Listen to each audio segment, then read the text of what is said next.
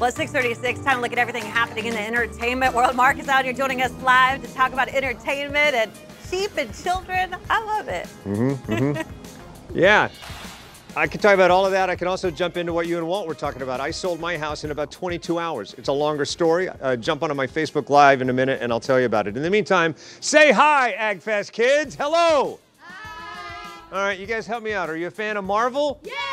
Anybody like Loki? Yeah. And they're not just saying that to help me segue, though that was very helpful. Take a look. You've literally stabbed people in the back like 50 times. Why never do it again? Actor Owen Wilson had to go to Marvel school for the new Disney Plus series Loki. Tom Hiddleston plays the trickster god from the Thor and Avenger movies. Wilson says his co-star gave him a crash course on the Marvel Cinematic Universe. I definitely needed the Marvel tutorial, and I got it. Tom Hiddleston was very generous and kind of spending a few days with me, just kind of explaining the whole mythology and lore. Loki hits Disney Plus tomorrow. The Boss is planning his Broadway return. Bruce Springsteen's Springsteen on Broadway will be back on the stage June 26th for a limited run. This wasn't a show shut down because of COVID. It debuted in 2017. Springsteen stopped it himself about a year later. He says he loved doing it. He's thrilled to be part of the reopening on Broadway.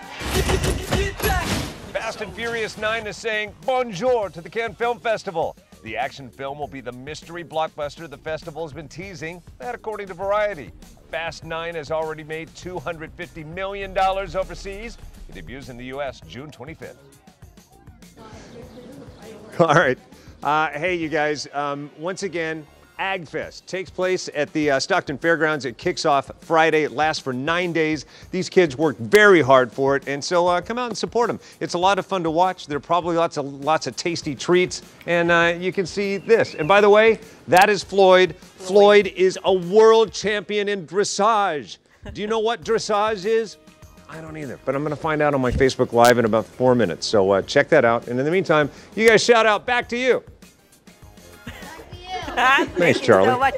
I love the mom in the corner who helped with the animals real quick before commercial break. Thank you so much, Marcus.